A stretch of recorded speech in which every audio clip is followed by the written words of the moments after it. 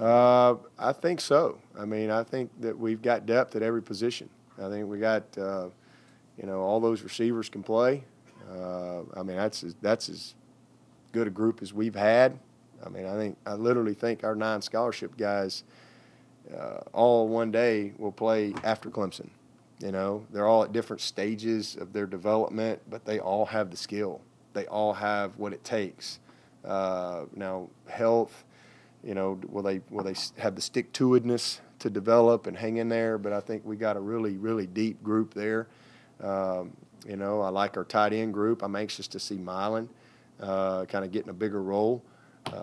Love our quarterbacks, love our running backs, and it's definitely the best OL we've had. I think we've got very, very, versatile and competitive guys up front that can move around. A guy like Taylor Hearn, for example, he starts at guard, but he could go play left tackle in a second and not miss a beat. Pollard, he can play tackle, he can play guard. Ankrum, play right tackle, left tackle. I mean, we got a lot of versatility. Cervinka's been a big plus for us in where he is. John Simpson, wow, what a future this kid's got. Going to also can play guard, can play tackle. Maverick Morris plays 4 positions. He's a senior, won't start Saturday, but will play starter snaps.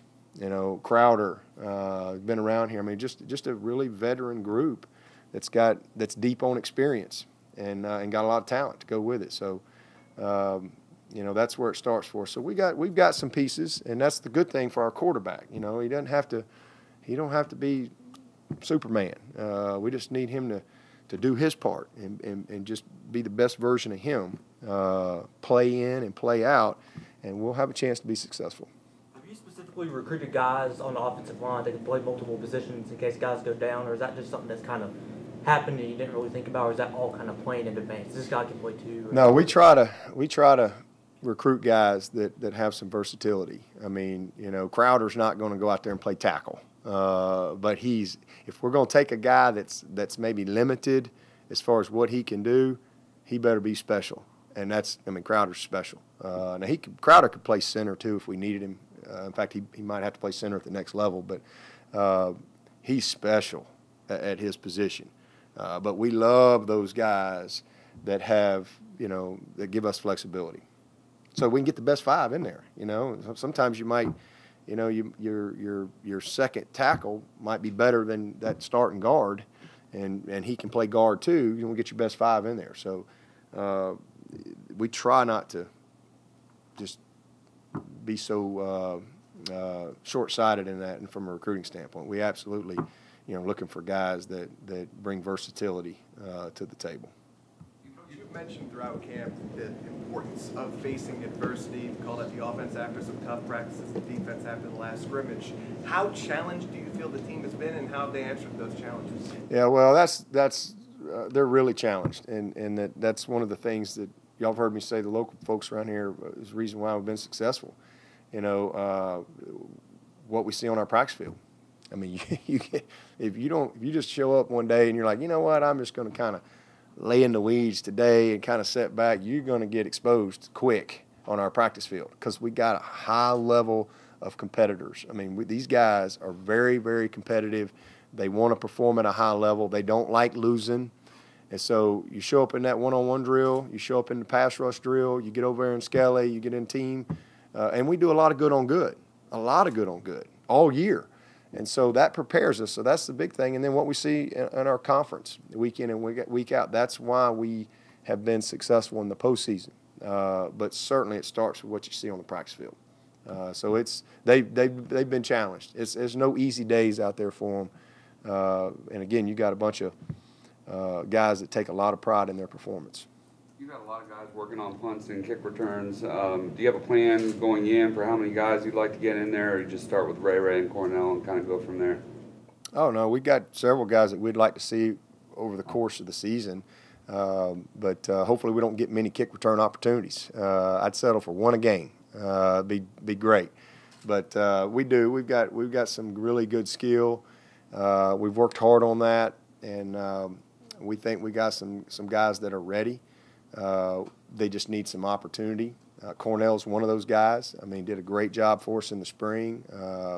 We think he's got a little knack for it. He certainly did in high school, was tremendous, but will that translate? You know, we'll see. But, you know, we definitely want him to have an opportunity. We've got several guys that we'd like to see from a kickoff return guy, with Feaster, Cornell, Amari, Etienne. I mean, we've got a bunch of those guys. Fuller had one of the biggest plays of the year last year, you know, without a shoestring tackle, probably makes a house call in the national championship game. So has great vision for what he's doing. You know, Dion's a guy that could return kicks. You know, Mark Fields is a guy we've looked at back there. You know, so we've got a slew of them, but obviously you can only put one out there at a time, and you know, we're going to start out with Cornell and try to see if he can take that job and run with it. And then at punt return, right now it's Ray and Renfro and Amari. Those are the three guys. Trapp's another guy that has a really good knack for it as well. But Ray has worked really hard. I just don't think he brought the right mindset into it last year. And he's a great athlete. Just kind of took that for granted just a little bit, as far as just really how hard it is. That's a really hard job.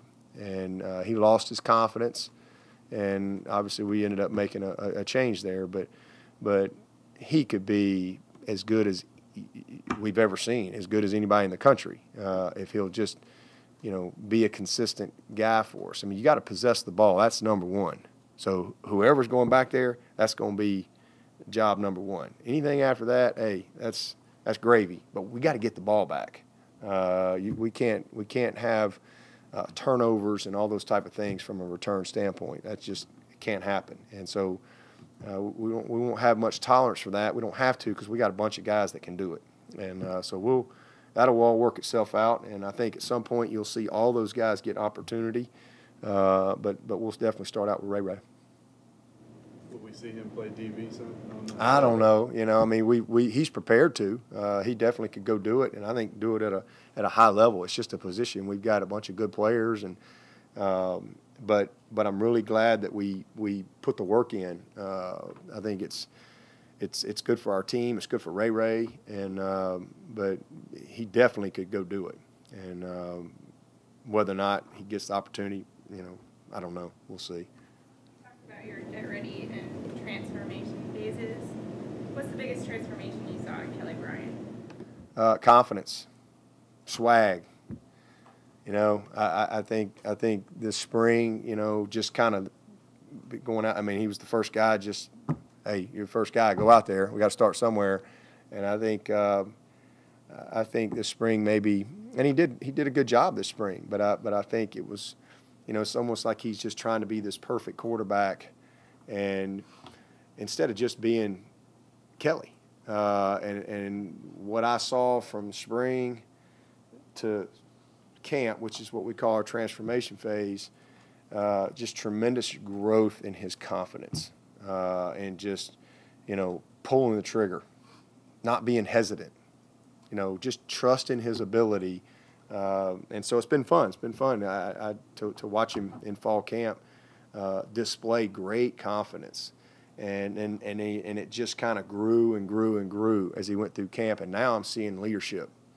He's always been a great leader, but I think that you got to be confident in yourself before you can really lead at that position like you want. And that's the next part of the transformation that I've seen in him. Some of the procedural stuff on offense with all the new parts, is that something that you put in the category as well? Just wait and see how they do sort of all of yeah, I mean, we most of the procedural stuff that we've had in fall camp has been kind of the stuff that you expect when you're repping three groups. Some offsides, you got some wide outs out there not keying the ball. They're moving on defenders instead of the ball. Things like that, but we haven't had a ton of just, you know, bad procedural stuff, you know, whether it's guys lining up wrong, 12 men in the game, you know, those type of things. We've been pretty clean on that, and I expect that to be the case on Saturday. But I want to see us play better. That's one thing I'll say. I thought defensively we kind of got off to a pretty good start, but as a team we did not complement each other very well early in the season last year.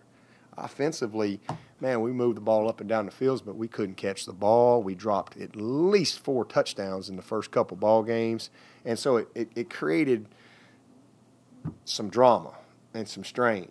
And so I want to see us, play a little cleaner from that standpoint and finish, make the layups.